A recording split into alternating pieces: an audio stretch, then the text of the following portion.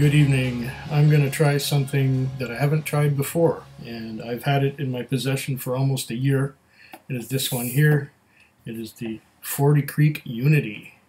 And it's got Unity on the side here, right there, and I don't know what's on the other side. Oh, there's an eagle or a hawk flying above the bottle on the side. Anyway, there's a bunch of writing on the back, so what I'm going to do right away is open this.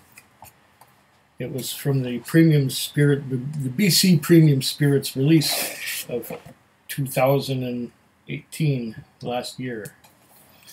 And I haven't opened it yet. I'm getting to those now. The Premium Spirits release. And there are still some bottles of the Premium Spirits release in the liquor store, and there's about to be another Premium Spirits release coming soon.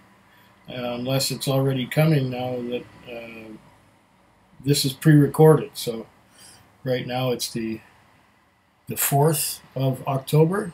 You might be watching this a month from now. So if it's a month from now, you'd be right on top of the Premium Spirits release. Is there a pull tab on this one?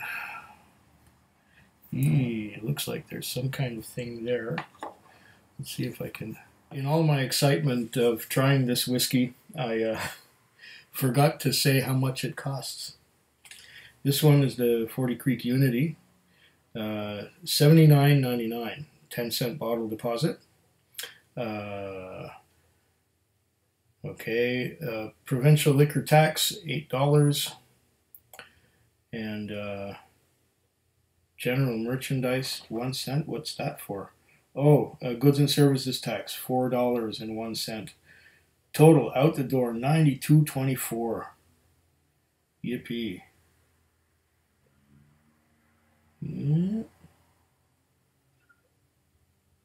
Interesting. Well, there you go. $92.24 out the door. Oh, did they charge me for a for a paper bag? They charged me 13 cents. Can you believe that? Anyway, $92.24 out the door. Now back to the regular scheduled vlog. Hopefully I've got the top off by now. Yeah, bit of a pop. And this is our 40 Creek Unity. One quig size 50 milliliter dram or so. Quite a classy looking bottle. And the cork is a little bit loose. 40 Creek Unity, limited edition, 2018. Truly special Canadian whiskey, crafted in honor of those who have helped make 40 Creek what it is today. Our fans. Excellent. This is lot number 12. Bottle number 03078. From lot number 12. It's bottled at 43% alcohol by volume. And it's from the 40 Creek Distillery in Grimsby, Ontario, Canada. The box says a bunch of stuff on it. Oh, and it's all small writing. Well, I'll tell you what I can get from it. Oh, wow. This thing's dirty, too. Very dirty. Okay, 40 Creek Unity is a truly special addition to our lineup of annual limited releases. As a celebration of our 40 Creek fans, the final blend was handpicked by 5 of our followers from across Canada, hosted at our distillery in Grimsby. The ingredients selected to make 40 Creek Unity are as unique as the fans who helped pick the final whiskey. Our master blender selected a blend of Canadian whiskeys, further aged with the addition of high mocha wood, whatever that is, staves. These whiskeys were then combined with an exceptional 10-year-old corn whiskey, highlighting our trademark smooth 40 Creek taste. To layer in additional complexity to the blend, a small amount of rare Portuguese-style starboard wine aged 15 years in previously used 40 Creek whiskey barrels was added. The resulting whiskey is signature 40 Creek, smooth, complex, and certain to satisfy our fans across Canada and the world. Okay, so this is different. Oh, these are the names of the people who were in on this. Mark Allenson in Alberta, Mike Curra in Ontario, Sarah DeGraff Phelps in Ontario, Ryan Belmore in New Brunswick, and Steve Schmutz in British Columbia. And they got their signatures on the back here, and the bottom. See, right there. Okay, great. They didn't ask me. Oh well. Let's give it a try.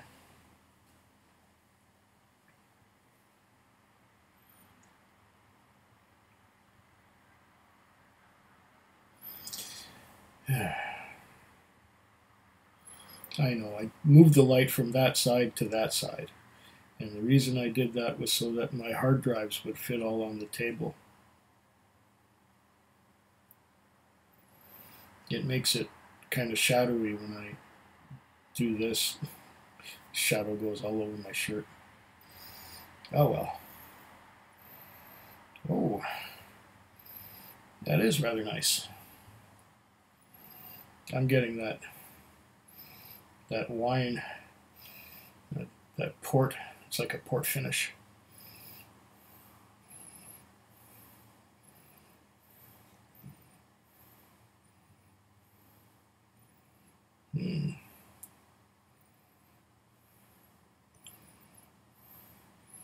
Okay, I'm getting some corn sweetness naturally. It being mostly 10-year-old corn whiskey, and the wine finish, or the wine barrel really comes out. So corn whiskey, wine barrel. It is complex on the nose. The wine really makes it more interesting than a corn whiskey. Oh, my mouth is really dry, so I'm gonna have a glass of water. Oh, chilled to perfection.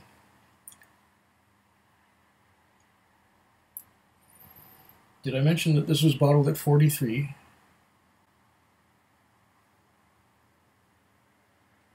We got some droplets coming down. Some of them sticking to the sides and getting to be a critical mass, and when they reach critical mass, down they come. Nice. Oh, that is rather beautiful. I'm getting something minty as well. Some corn whiskey, some port finish.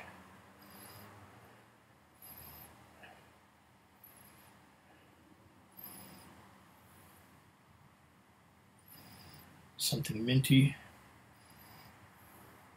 Maybe that's coming from the rye component. Does it say anything about rye? I don't know.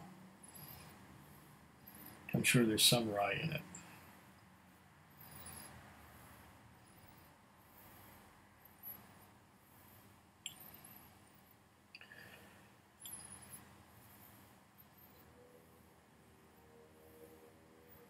It is a beautiful nose. Oh, now I'm getting a bit of chocolate. A little bit of chocolatey mint. Like those After Eight chocolate mint wafers things that you'd get. I don't know if you get them where you live, but here in Canada, at least, they have these After Eight. It's like a minty paste, I suppose, and it's covered in dark chocolate. Yeah, After Eight. Minty paste with chocolate on it. And of course, fruitiness as well. Fruity red fruits. Red fruits like red grapes, and berries like strawberries and blueberries and raspberries. Just berries. Blackberries too. Oh man, that is a nice Nice fruity, a little bit of rye, corn sweetness. Superb. I'm gonna taste it now.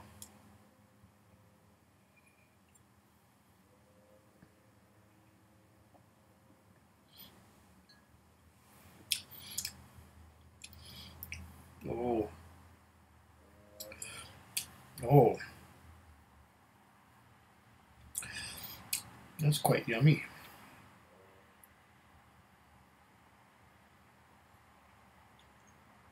Go for a second sip, then I'll try and break down the palate for you.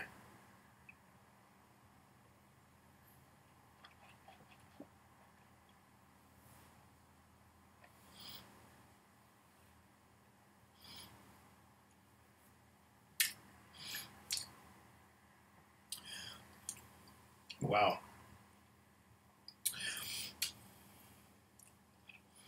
Fruits and berries, a little bit of spice from the rye or from the oak. Just coats the inside of the mouth with berries and red fruits, ripe fruits, fruits and berries, and it just kind of hangs on and leaves a coating. There's a little bit of a, I would say, not quite a burn, but a bit of a tingling going down the throat. And it's, I'd give it a medium-ish finish. A little bit of tingling on the tip of the tongue, and the tingling fades and fades and fades.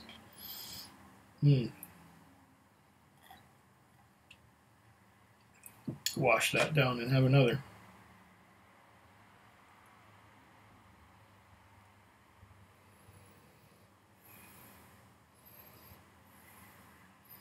It smells beautiful.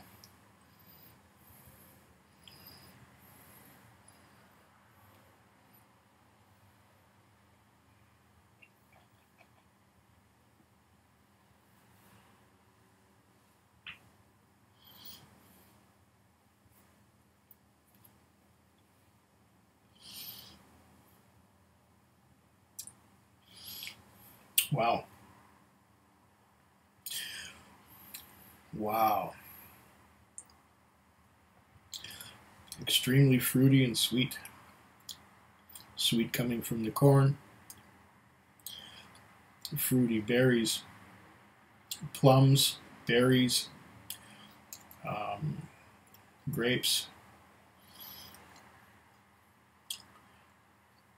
Yeah. Plums and berries and grapes. And sweetness from the corn, and a little bit of a tingle from the rye. It's quite satisfying. A little more ABV would really help this.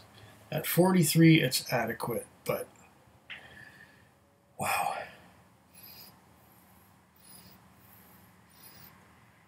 I would like a little more intensity of that fruity flavor.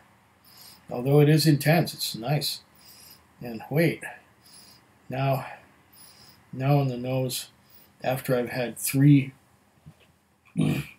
pulls on it, I'm getting some vanilla. Oh, excuse me.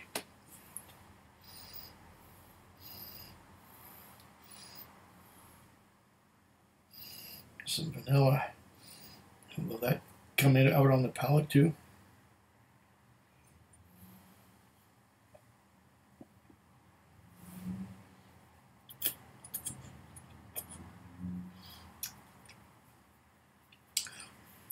Not so much on the palate.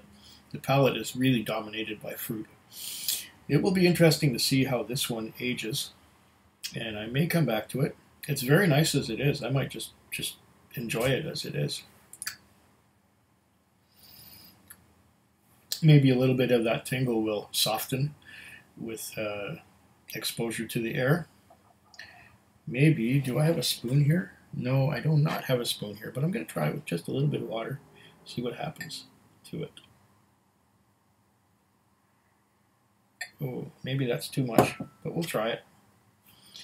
I should have a spoon here at all times, but I think I washed the spoon because it was getting kind of dirty. All right. With a bit of water. The fruit, the intensity of the fruit on the nose is a lot less.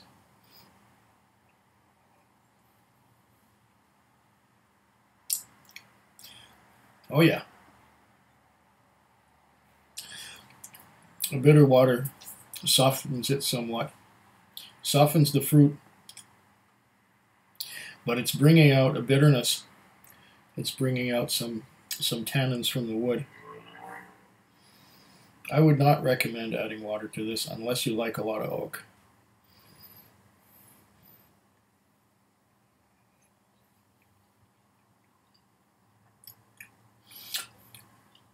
Yeah. It's still fruity, but a little bit more oaky now. Yeah. Strong oak on the finish. Lots of oak. Oak tannins. Very oaky finish now that I've added water. Before it was kind of spicy. Now it's kind of oaky. Not bad at all. I like this whiskey. So, I'll drink to your very good health. Cheers. Food Quig. Food Quig. Food Quig. Food Quig. Food Quig. Yeah.